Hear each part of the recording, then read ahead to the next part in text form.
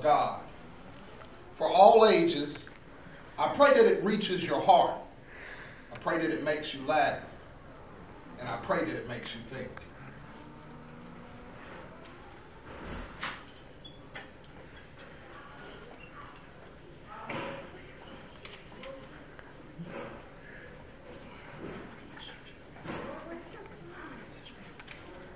Hi. Hey, how y'all ladies doing today? Don't say nothing to this guy. He don't look like he got anything going for him. Oh, girl, let's not be too quick to judge. You ladies okay? I'm blessed. Did you know that sin is the gateway drug? Huh? Yeah, sin is a gateway drug. All things wicked can be traced back to it. Now, come, Lisa. Don't be so hard on this man. Yeah, Lisa, give me a little break. I was just saying hi. Oh, hold your peace, because you don't know me. Now, you two. Let's not get all worked up. Well, this guy started it, coming out of nowhere, looking like he living under the bridge, and smelling like he ain't washed in 2 lifetimes. Talking about, hey, ladies. You two are a mess. Sir, how are you doing today? I'm alright. I'm making it. What you making? You seem like you're looking for something. You seem like you're looking for something more than what life is offering you. Yeah, like a bath. Well, ma'am, now that you asked, I was a little low on money, and I was wondering if I could. See, I knew it. Another bum begging for money. I knew it. Wait, sir. Hold on. Girl, what you doing? Let him go. Sir, I don't have any money, but what I do have, I will give to you freely. What you gonna give him? Girl, don't give this fool nothing. Anyways, what you got? Do you have a minute? You see, I believe the Lord is God. I believe that the Lord has brought you, sir, and you, Lisa. I believe this will open your eyes. Girl, there's nothing wrong with my eyes. What you talking about? Seriously, sister, have a seat. Let me share something from God. She will now be reading Luke 16:19 through 31. See, there once was a certain rich man who was clothed in purple and fine linen, and he ate good every day. And there was a certain beggar named Lazarus who was laying at the rich man's gate, full of sores and very sick. This beggar was so hungry that he would even eat the crumbs which fell from the rich man's table. Even the dogs would come and lick the beggar man's sores. But it came to pass that one day the beggar man died, and he was carried away by the angels into the covenant of God that was made through Abraham. Now soon after that, the rich man died too, and was buried. See, now this rich man, he went to hell. And when he got there, he lifted up his eyes and was in agony and suffering. And he saw God in heaven, and the beggar man Lazarus was in God's arms.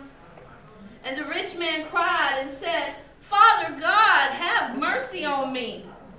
Please send that beggar man to hell, where I am, that he may dip his finger in your water, just to cool my tongue. For I am suffering in this fire. But Jesus said, my child, remember that in your lifetime you had everything you wanted. But this beggar man that was at your gate, he had nothing and suffered much. But he was comforted. And Jesus also said to that rich man, besides the space between heaven and hell, has a line that divides the two. So neither can be crossed once you are judged, so that those that sin and die and go to hell, they stay in torment. And they that know and love God and do righteous, they go to heaven. No one can cross from heaven to hell, nor can those in hell go up to heaven. Then the rich man asked God, I pray to you, Lord, would you send someone to my father's house? For I have 5 brothers, and I need them to be warned, because I don't want them to end up like me, suffering here. And then Jesus said to that rich man, your brothers had Moses and the prophets and the apostles. Let them hear those God has sent. And the rich man quickly answered, please, Lord, no. They are stubborn like me. If you would just send someone who has died and bring them back as a ghost, then they would believe and repent from doing wrong against God anymore. And Jesus said to the rich man again, if they didn't hear Moses or the prophets or my apostles, then neither will they be persuaded. Even if I raise one, just one from the dead, to speak to them about being good. Are you saying the rich man, because he was greedy and because he judged people and wouldn't help the needy, that he didn't make it into heaven? Hey, I read somewhere in the Bible that even Jesus didn't come to the world to judge it, but to save us. Oh, so you read, huh? Bet you never even picked up a Bible. Now, Lisa. Sir, you're talking about the scripture in the Bible. John chapter 12, 47 through 48. So does that mean Jesus can save me? Hey. In John chapter 3:16, it says that God so loved us all, that he gave his only son. Wow, girl. How and when did you get God? Because that was deep. Yeah. So, Apostle Olive, can Jesus save me? I mean, I haven't prayed and I haven't talked to God in years. Not only can God save you, but he can put a goodness in your life. His wonderful goodness. Girl, I need some God. Can he help me too? God loves all who turn back to him. Now, if you want, I'll pray for you both. And if you seriously want God and give up your ways and ask God to forgive you, God will forgive you and begin to love you as you love him. Will you pray for me? Me too. Will you pray for me?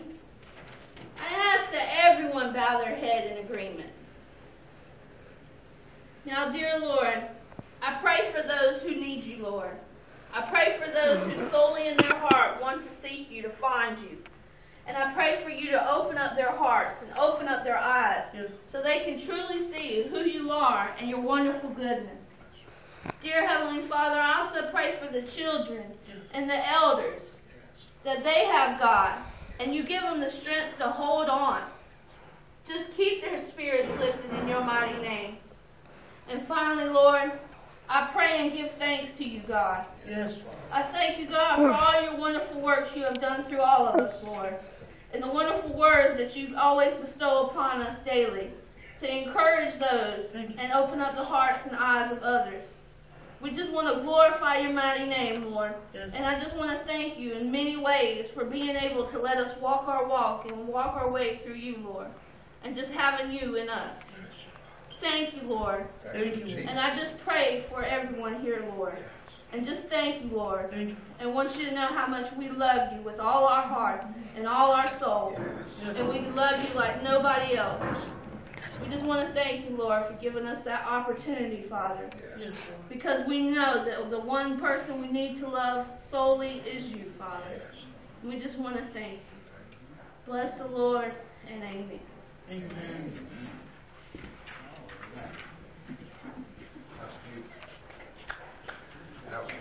I hope y'all enjoyed it.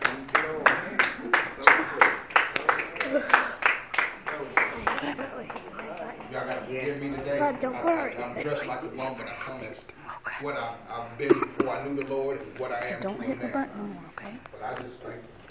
He's about to read something. A lot of times. I feel like that begging man. Because I never wanted to listen to the Lord. And he has blessed me so deeply. And I know that he has blessed each and every one of you guys. And his goodness, we can't even imagine. His goodness is so good to us all. I tell you guys again, man, he pulled me from a place everybody else had given up on me, and the ones that could pray, they prayed as hard as they could. But the Lord, he pulled me up and he made me worthy. And only in him am I worthy. Only are we all worthy in him. He is just so wonderful. And Jesus Christ our Lord is coming back very soon. He is coming to get the ones who God has called to him. He's keeping every single one of us. So we must hold on. And we must realize how good God has been to each and every single one of us. No matter what goes on around you, just remember how good God has been to you. And we got a second, so if you will, I'm going to take and read something real quick to you guys. And do we have it? Is time up, or do we have it? Okay. Proverbs 27:1 says, "Pride not yourself on what you will do tomorrow, for you know not what the day may bring forth." We must prepare ourselves. Thus saith the Lord, "Listen to me, you that pursue after righteousness, you that seek the Lord.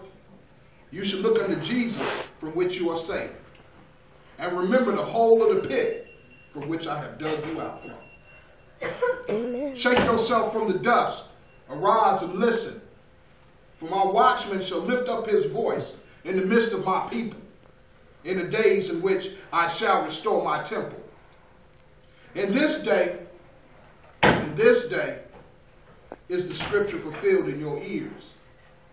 Truly I say unto you all, that this generation shall not pass till all these things be done. Be warned, watch and pray, for you know not when that time is. Pay attention, for you know not when the Lord cometh, whether it will be at night or in the morning. And what I say unto you, I say unto all, watch. Let no one deceive you, because they say that they have God. For many shall say that in the last days, that they have Jesus, yet they will be lying. And you shall hear about wars and talks of wars, but let not that worry you, because all these things will happen before the end comes. Nation will rise against nation, and kingdom against kingdom, and there shall be starvation and disease and earthquakes in many different places. And all these things are the beginning of tribulation. This know also, in the last days difficult times shall come, for people shall be lovers of their own selves, and they shall take what they strongly desire by any means. They shall be proud and turn their backs on God. They will be disobedient to their elders, unthankful and unholy. They shall not know true love, God's love, and they shall falsely accuse, have no self-control, and hate those who do have God. They will be lovers of pleasure more than lovers of God. And they will act like they have God, yet never having that power within, which is the Holy Spirit of the Lord. From these such people, turn away from. For just as in the days of Noah, so shall it also be when the Lord returns. They will all be eating and drinking, marrying and getting married. And just as before the flood came upon the earth, they will not repent, nor turn back to God, but they will be taken away and not even know it. And so shall it be when the Lord returns.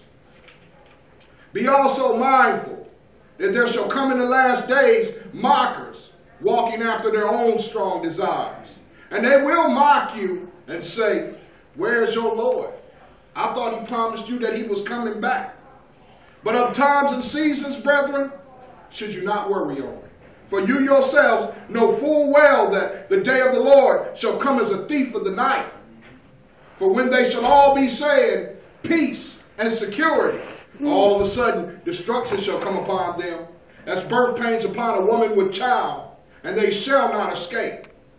I beg you, brethren, be not in the dark, that that day should surprise you as a thief. Be not asleep as the unbelievers, but be watchful and be mindful of the Lord's coming. And keep in good faith that God has not appointed us for his fury, but he has called us so that we may continue to hold firm our salvation, which is through Jesus Christ. And keep in good faith that the Lord himself shall come down from heaven with a shout, with the voice of the archangel, and with the trumpet of God, and the dead shall rise first. And they that which are alive and remain shall be caught up together with them in the clouds to meet the Lord in the air. And so shall we ever be with the Lord. Amen. Amen. Bless the Lord. Apostles, y'all want to finish it off? Pray us out? This is y'all show. I'm going to hide something. I feel unclothed. Ask everybody to bow their heads for our closing prayer. Dear Heavenly Father, we thank you. We thank you for the words that are given to you, each and every one of us, when we need them the most. And Lord, through you each and every moment. Lord, I want to thank you, God. I want to thank you, Lord, for everything, Lord. Yes. For everything that you do. God, we know it's only you. Yes. You make everything on this earth, Lord. Yes. And we thank you, Lord. Even for the things that we may desire, Lord. Yes. Lord, we thank you for forgiving our sins, Lord. Yes. For resurrecting your child, Lord, and bringing him closer to us, Lord, and for everything that you do, Father. Yes. God, we love you so much. Yes. And we thank you for being our daddy and our Yes. father. Because, Lord, nothing else matters, Lord. Not even food or man or woman or anything, Lord. Everything is because of you. Yes, it is. Lord, we thank you for bringing us closer to our brothers and sisters, Lord. Yes. For giving us people that are around us, Lord, that surround us with your love, Lord. Lord, we thank you for the ones that have you, Lord. But, Lord, most importantly, Lord, we ask that you bring others closer, Lord. Yes. Through it be us, Lord, or through others, Lord. We just want to thank you, God. We want to thank you for mothers that have given birth and given their son to their father, Lord. That have given them to their only child, Lord, to you, Lord. Yes. We thank you for that, Lord. Thank you, Jesus. We thank you, Lord, for brothers and our sisters that continue to serve you every day, Lord. Yes. And Lord, we give you all the glory today. All the glory tomorrow, Lord. Yes. And Lord, we give you everything that we have in our life, Lord. Because it's only you, Father. And Lord, we thank you for the elders and the children, Lord. Yes. We thank you for their knowledge and their wisdom to do what's right in you, God. And to serve and continue to speak out to those that need, Lord, that they need to do, Lord, every day. Lord, we thank you for letting them speak out, Lord, and give them God. And Lord, we just give you all the glory and praise, and we thank this in Jesus Christ's name. We all say, loud and proud, Amen. Amen. Bless the Lord. Hit the blue button. Yes.